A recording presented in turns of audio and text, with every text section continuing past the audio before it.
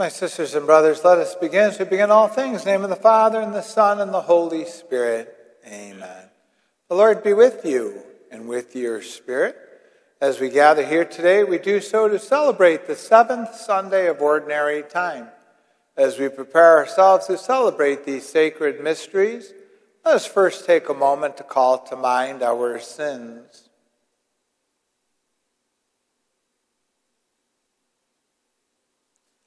Lord Jesus, you are mighty God and Prince of Peace. Lord, have mercy. Lord, have mercy. Lord Jesus, you are Son of God and Son of Mary. Christ, have mercy. Christ, have mercy. Lord Jesus, you are the Word made flesh. Lord, have mercy. Lord, have mercy.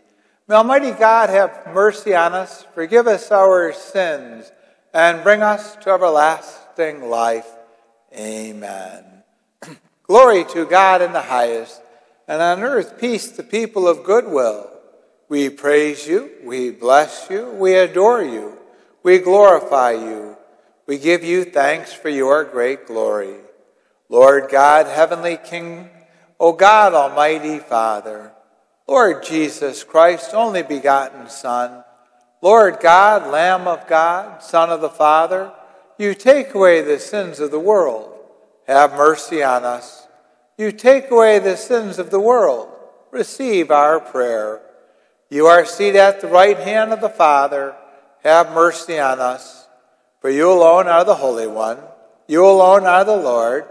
You alone are the Most High, Jesus Christ, with the Holy Spirit and the glory of God the Father. Amen. And let us pray. Grant, we pray, Almighty God, that always pondering spiritual things, we may carry out in both in word and deed that which is pleasing to you. Through our Lord Jesus Christ, your Son, who lives and reigns with you in the unity of the Holy Spirit, God forever and ever. Amen. A reading from the book of Leviticus. The Lord said to Moses, "Speak to the whole Israelite community and tell them, 'Be holy, for I, the Lord your God, am holy. You shall not bear hatred for your brother or sister in your heart.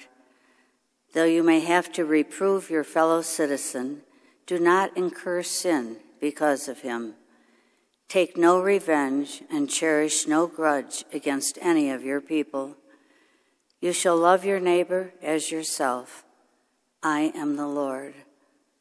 The word of the Lord. Thanks be to God. And our response: the Lord is kind and merciful. The Lord is kind and merciful. Bless the Lord, O my soul, and all my being, bless his holy name. Bless the Lord, O my soul, and forget not all his benefits. The Lord is kind and merciful. He pardons all your iniquities, heals all your ills. He redeems your life from destruction, crowns you with kindness and compassion. The Lord is kind and merciful. Merciful and gracious is the Lord, slow to anger and abounding in kindness. Not according to our sins does he deal with us, nor does he requite us according to our crimes. The Lord is kind and merciful.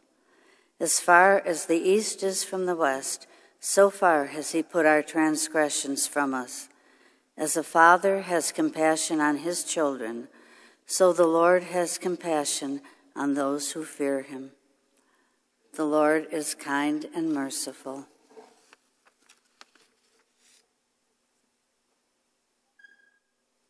A reading from the first letter of St. Paul to the Corinthians. Brothers and sisters, do you not know that you are the temple of God, and that the Spirit of God dwells in you? If anyone destroys God's temple, God will destroy that person. For the temple of God, which you are, is holy. Let no one deceive himself. If anyone among you considers himself wise in this age, let him become a fool so as to become wise. For the wisdom of this world is foolishness in the eyes of God. For it is written, God catches the wise in their own ruses. And again, the Lord knows the thoughts of the wise, that they are vain. So let no one boast about human beings, for everything belongs to you, Paul or Apollos or Cephas, or the world or life or death, or the present or the future. All belong to you, and you to Christ, and Christ to God. The word of the Lord. Thanks be to God.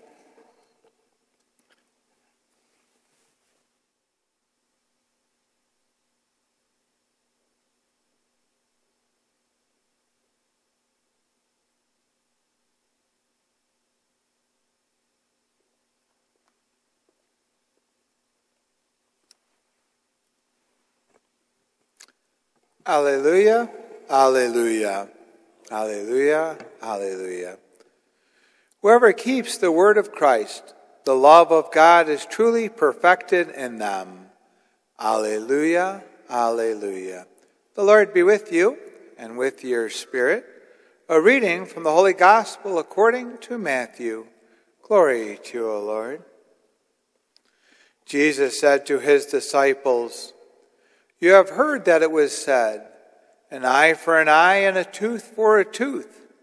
But I say to you, offer no resistance to the one who is evil.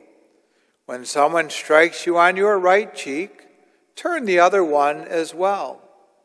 If anyone wants to go to law with you over your tunic, hand over your cloak as well. Should anyone press you into service for 1 mile, go for 2 miles. Give to the one who asks of you, and do not turn your back on the one who wants to borrow. You have heard that it was said, you shall love your neighbor and hate your enemy. But I say to you, love your enemies, and pray for those who persecute you, that you may be children of your heavenly Father. For God makes the sun rise on the good and the bad, and causes rain to fall on the just and the unjust. For if you love those who love you, what recompense will you have? Do not the tax collectors do the same? And if you greet your neighbors only, what is unusual about that? Do not the pagans do the same? So be perfect, just as your heavenly Father is perfect. The Gospel of the Lord. Praise to you, Lord Jesus Christ. When I was a young priest, I read a story about a monastery that had been a really great monastery in its heyday. It was a place that was filled with the monks and the sisters, the religious, a community of Christians who really treated one another with a sense of love and respect, and were all working for a common goal, all looking to build up the kingdom of God and to spread the good news of the gospel. And this monastery had been very successful. It was an instrumental part of the town, and the monks there living there had the tremendous support of this village. And unfortunately, over time, the monastery really fell into disrepair, and the numbers began to shrink, and it was just a very, very desperate situation. The village no longer cared about those who were living in the monastery, and it was as if all hope had been lost. And so the abbot, the person in charge of the monks, had decided that it was time for them to go and seek spiritual wisdom. And so a small group was sent out to a mountaintop to talk to a wise man and say, why has our monastery fallen into such disrepair? Why have we shrunk in size? Why doesn't anybody care about that anymore. And the wise man had told the group sent by the abbot, saying, I cannot answer that question for you, but I do have good news for you.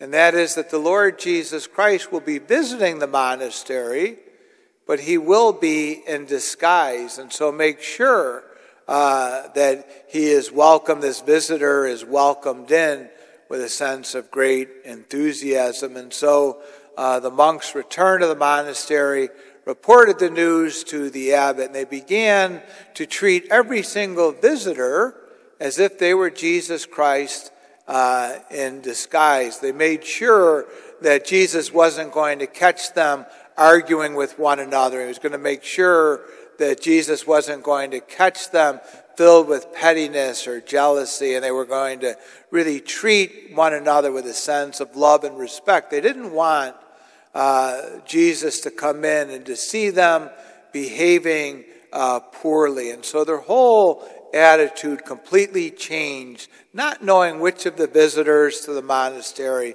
was Jesus in disguise.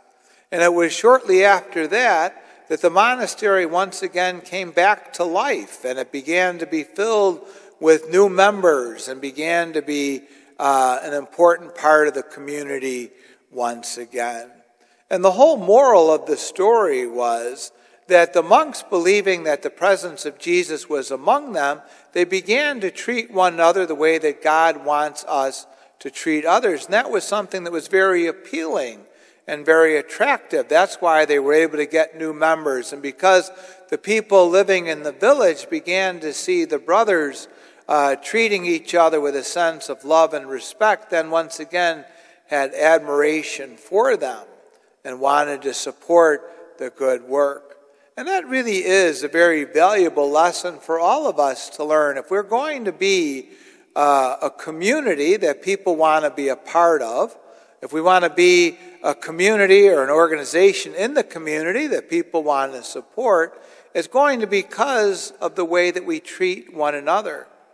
If the outside world sees us as only being focused upon ourselves, or if the outside world sees us behaving in an unchristian manner and filled with pettiness and jealousies and and selfish behavior, who's going to want to be a part of our own parish community? And so that really is the challenge for us. We know that Jesus isn't going to come in disguise, but we know that God is always with us. And shouldn't that be reflected in our interactions? Shouldn't that be reflected in our sense of selflessness? And then shouldn't it be reflected in our desire to bring about a sense of good into the world? We're very fortunate to be a part of a wonderful community, and wonderful things are taking place here at Christ the King, and we're filled with wonderful individuals. But I think this whole Renew My Church process is a reminder to us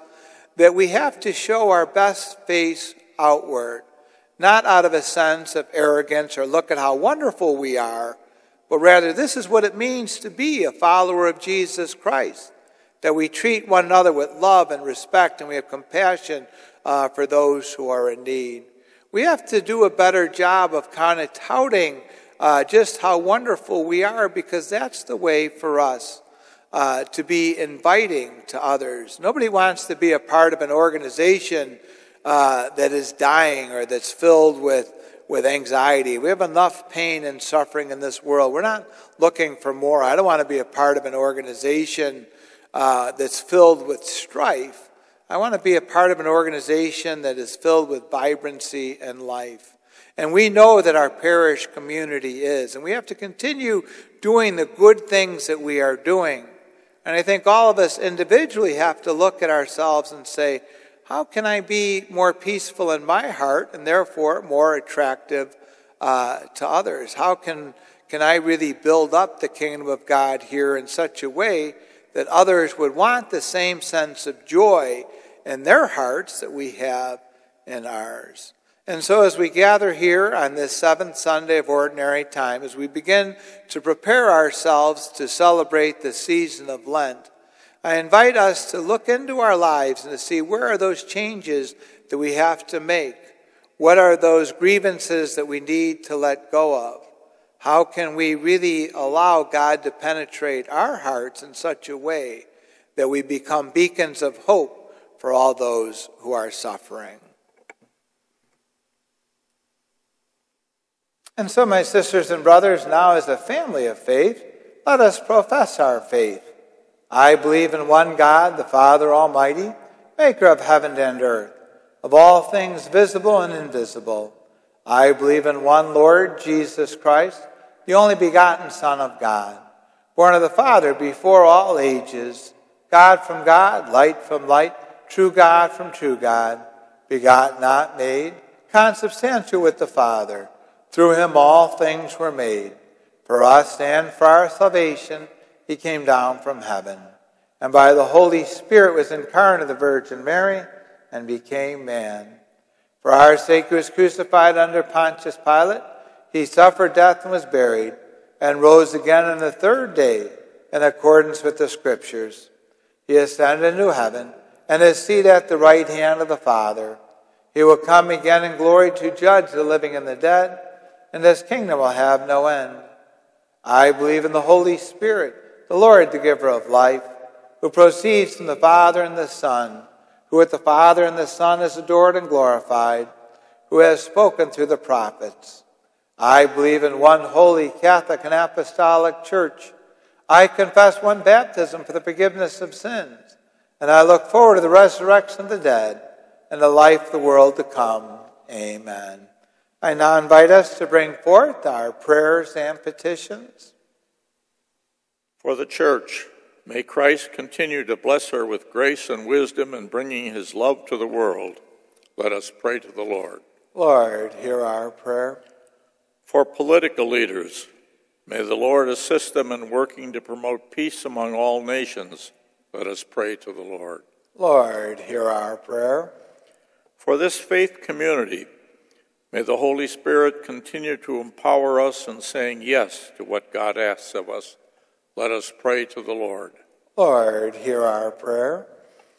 For those who suffer in mind, body, or spirit, may the Lord's hand be upon them and bring them healing and wholeness, especially for Leo Kumpian, Kathy McLaughlin, Dan Lynch, Augustave, Judy Beamster, Yvonne Music, Judah Hartle, Judy Rahm, Jordan Schwarzina, Carol Cunningham, Dolores Salas, Kate Cleary, Max Hole, Teo Dominguez, Carolyn Schwarzina, George Hoagland, Roger Cassis Sr., Mike Heaney, John Herndobler, Mike Engel, Eva Kelly, Dick Murphy, Mackenzie Pollock, Caitlin Tice, Ruben Jarrigay, Matt Taylor, John J. Hiller Jr., Gwen Henderson, and Megan Rhodes. Let us pray to the Lord. Lord, hear our prayer. For those who have died, may they be welcomed into the eternal joy of God's presence. Let us pray to the Lord. Lord, hear our prayer. For the intentions we make now, especially for Mary Duty, Helen Torpy, and Colleen Nix, we pray to the Lord. Lord, hear our prayer. Loving God, we ask you to hear the prayers of your faithful wherever they may be. We ask this through Christ our Lord. Amen.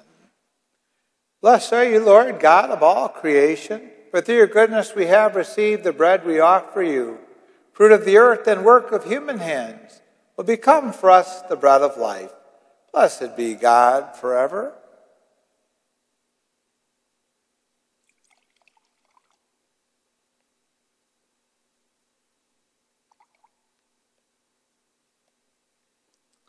Blessed are you, Lord, God of all creation, for through your goodness we have received the wine we offer you. Through the vine and work of human hands will become our spiritual drink. Blessed be God forever.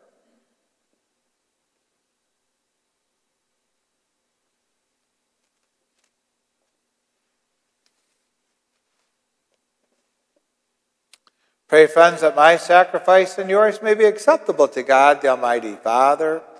May the Lord accept the sacrifice at our hands for for the praise and glory of his name, for our good and good of all his holy church. As we celebrate your mysteries, O Lord, with the observance that is your due, we humbly ask you that what we offer to the honor of your majesty may profit us for salvation through Christ our Lord. Amen. The Lord be with you and with your spirit.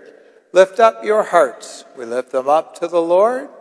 Let us give thanks to the Lord our God. It is right and just. It is truly right and just, our duty and our salvation, always and everywhere to give you thanks. Lord, Holy Father, Almighty and eternal God, for you laid the foundations of the world and have arranged the changing of times and seasons. You formed us in your own image and set humanity over the whole world and all its wonder, to rule in your name over all you have made, and forever praise you in your mighty works through Christ our Lord.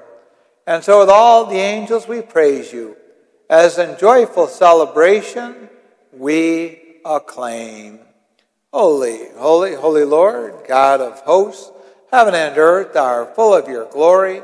Hosanna in the highest. Blessed is he who comes in the name of the Lord.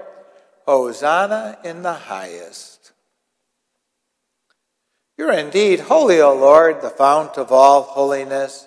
Make holy, therefore, these gifts, we pray, by sending down your Spirit upon them like the dewfall, so that they may become for us the body and blood of our Lord Jesus Christ.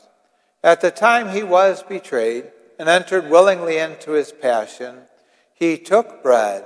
Giving thanks, he broke it. He gave it to his disciples, saying, "Take this, all of you, and eat of it, for this is my body, which will be given up for you."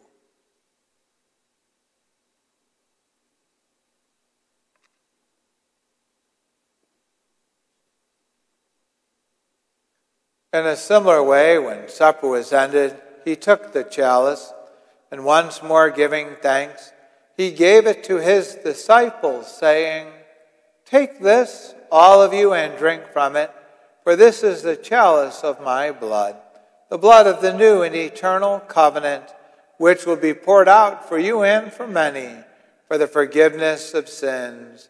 Do this in memory of me."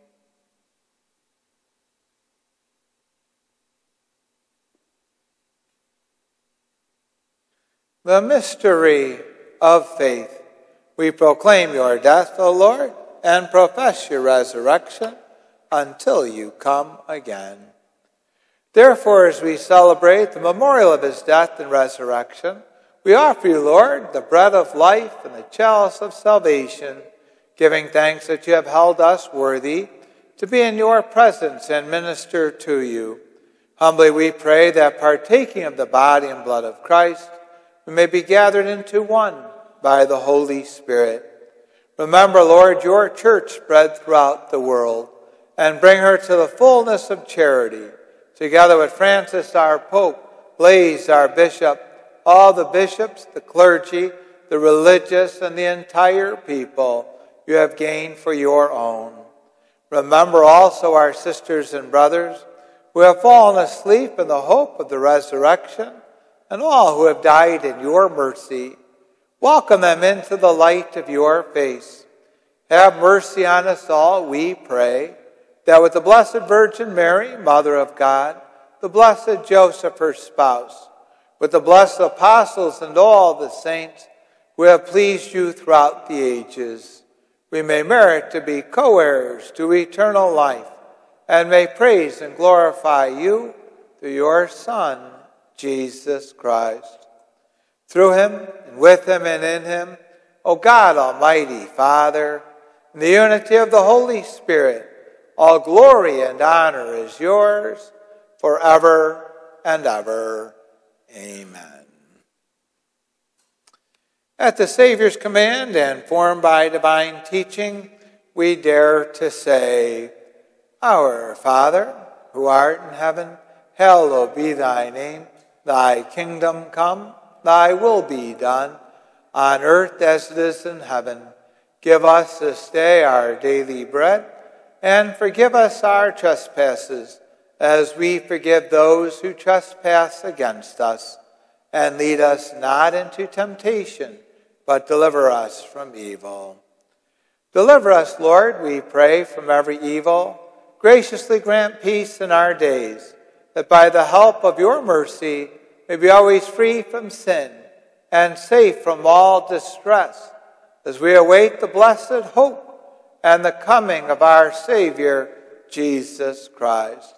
For the kingdom, the power, and the glory are yours, now and forever. Lord Jesus Christ, who said to your apostles, "Peace I leave you, my peace I give you," look not on our sins, but on the faith of your church, and graciously grant her peace and unity, in accordance with your will, who live and reign forever and ever. Amen. The peace of the Lord be with you always, and with your spirit. Let us extend to each other a sign of Christ's peace. Peace.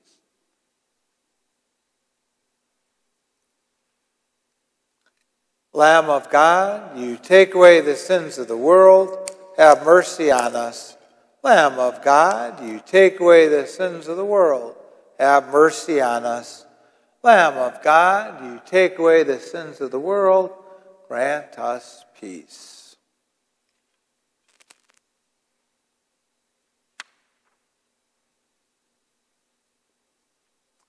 My sisters and brothers, behold the Lamb of God. Behold him who takes away the sins of the world. Blessed are those called to the supper of the Lamb. Lord, I'm not worthy that you should enter under my roof, but only say the word, and my soul shall be healed.